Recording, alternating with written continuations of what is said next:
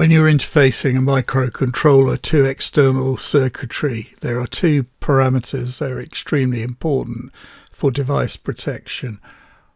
One is the sink current. That's the ability of the chip to input current, and the other is source current, the ability to output a current to a load.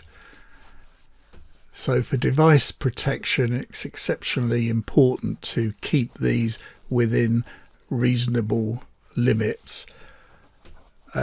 You can go to the maximum values, but it's much preferable to keep within half of the design value as a good protective measure. There's also an overall device limit that needs to be adhered to as well. So when you make a connection to any device, any load, let's call it a load, you have to be cognizant of the source or output current and the sink or input current limits. So here's a couple of examples. If you're driving an LED from a GPIO pin, you have to go through these calculations and work out the correct load resistor value. On the left is driving an LED with an output current.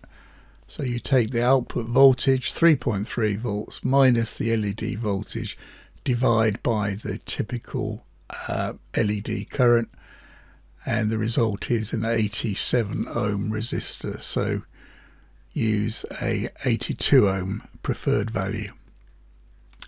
On the right is using a 5 volt supply and series resistor to make that the input current doesn't exceed the required level, which I've chosen to be half of the maximum rating of 14 milliamps. And again, that's how you calculate the values. Well, there's theory and practice, and the simple solution is to always fit, if you're connecting to an external load, a series resistor to limit input or output current. And a good value, all-round value to use is 330 ohms. Sometimes it won't illuminate an LED, so you can gradually reduce that value until you're confident you have all calculated exactly. And for input currents, the input impedance is relatively high, so the input current can be made safe by fitting a 330 ohm resistor. It's a simple solution that works effectively.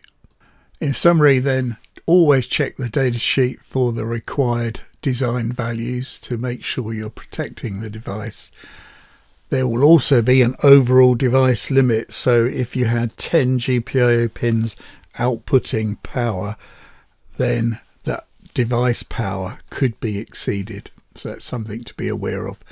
And always fit a series limiting resistor, so for an input or an output. Where necessary, calculate the values, exact values, so that you're keeping the device well within specification. I hope you found this useful.